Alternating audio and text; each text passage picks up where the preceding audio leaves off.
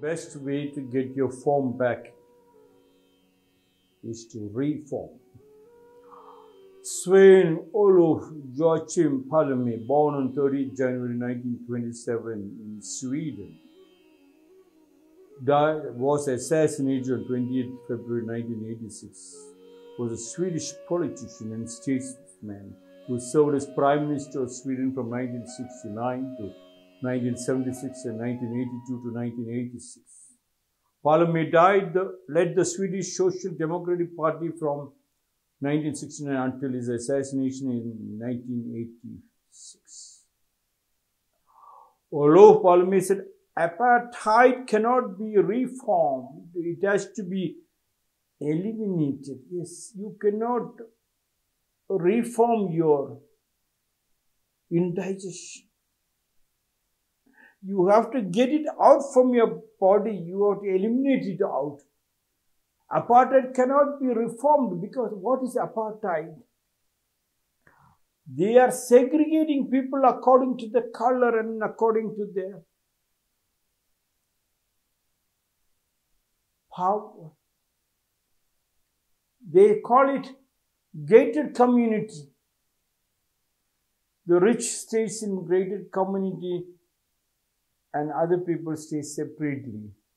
When Olof Plame said apartheid cannot be reformed, it has to be eliminated, and it has to be eliminated in India. When that happened in South Africa, nobody believed because the script was God's.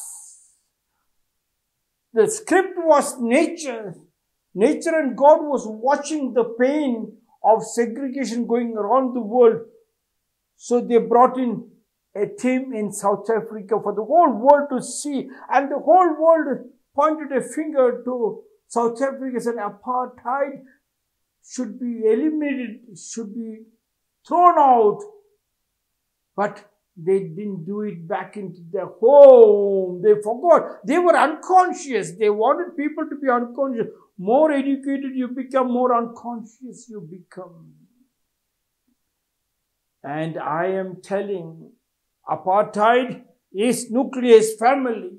Segregation, segregating from your house and moving out to live separately, created the first disease, first mental illness.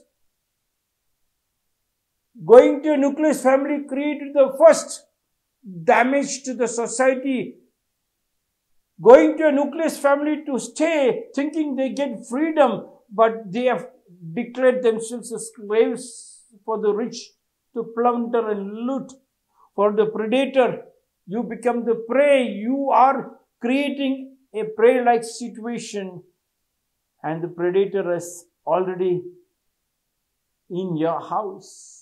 Come out of that. What Olof Plame said, apartheid cannot be reformed. You cannot reform the nucleus family. The children wants to go stay separately. They are dying and the bankers are looting them. The loan sharks are looting them. The hospitals have looted them. They have become a nobody. And there was no way they can go back home because the father and mother had given so much love and the total wealth to the children, thinking, let them grow and they become big. I'll be taken care. But they have taken everything. Now, they lost, they couldn't come back to their father and mother. They also don't have anything. Both sides are lost, and the rulers were very happy that they made you a slave without a single shot being fired. They made you a slave by calling you are illiterate. You are educated. Humbug. Apartheid cannot be reformed. It has to be eliminated. I met Dinesh Chodia, one of my old black belt student in Domlur sub-registrar office last week. I was shocked. I didn't see him for a long time. I said, hi Dinesh, how are you? Are you staying in the same place in Ulster? And he said, no, we moved out to Cambridge layout in an apartment. I said, oh, then your father is still staying there? He said, no, we don't have that custom. When we move together. My father, my mother, my grandfather, my grandmother, I and my wife and children, my younger brother, Darshan, Chodya, and his wife and children. They live together. They have not. There are some customs they never gave up. They have the freedom, so much love and affection right in the house. And they are one of the richest communities.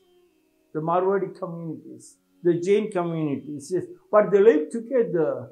The moment you are separated, like how you see in the National Geographic Channel and other, the moment the crowd is, the baby or anyone is separated from the crowd, they are attacked. You are non-stop watched. Elder brother is watching you. Go back to your family. Don't tell it's painful. No, no pain, no gain. Go back to your family. Family who sits together, eats together, prays together, understands the love to go and connect to the joint family. Allow the grandmother and grandfather to dictate things. Yes. From there you have a strong family tree.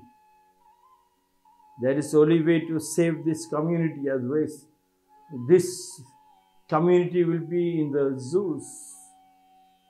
They thought the money can make them rule the world. But then they came to know the COVID people were dying because they were allowing the pharmaceutical companies, allopathy medicines and the doctors to make money. But when people are not there, who will buy the medicines? Everybody is dying. You might get a mushroom kind of money in a short duration. But what happened in Sri Lanka,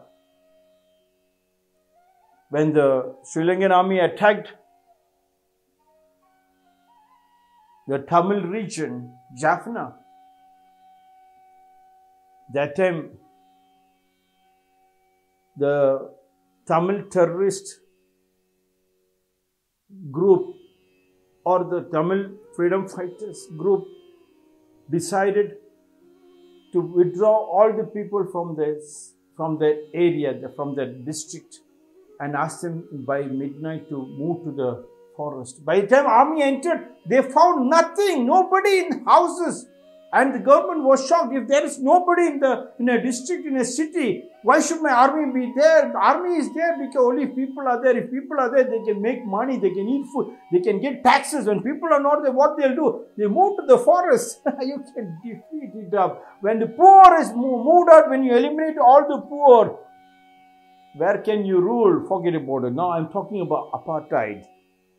Segregation of your family, elder brother, elder sister, younger mother. You have divided. You have become a nobody. It is thinking you have become a gomisa. You have become like a dustbin. Come out of your dustbin. You are not a dustbin. Go back to your family. I am ordering you, go back to your family, please. That is the only way you can be very close to God, to be truthful. Your education has become nothing bookish. Let it be there on one side, but please go back to your family. Connect back to your relatives. Call them one a day. 365 days. Apartheid cannot be reformed. Your nucleus family cannot be reformed. It has to be eliminated. It has to be thrown in the dustbin of history. The only one success we have is the joint family and the family.